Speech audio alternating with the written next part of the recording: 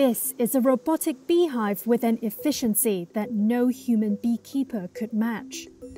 The machine scans stacks of honeycombs one by one, inspecting them for disease, monitoring for pesticides, and reports in real time any hazards that threaten the bee colony. The next generation hive was developed by Israeli startup Beewise.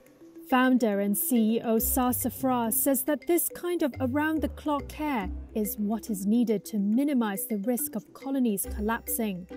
Due to intensive agriculture, the use of pesticides, pests, and climate change. Anything a beekeeper would do in the field, the robotic system can mimic.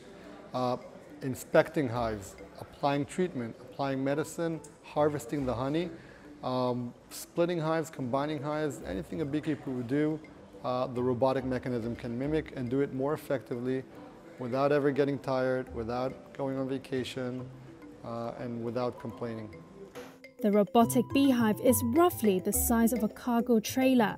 It houses 24 colonies and up to 2 million bees. Inside, it is equipped with a robotic arm that slides between honeycombs, computer vision and cameras. Color-coded openings on the sides allow bees to come and go. Bees are one of the most important pollinators for fruit, vegetables, and nuts that we eat.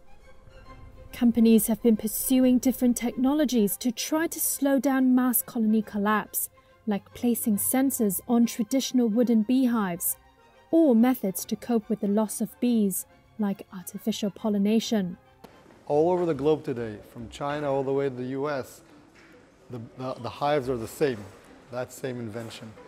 And that technology doesn't scale well with the current demand for bees, pollination services, and honey.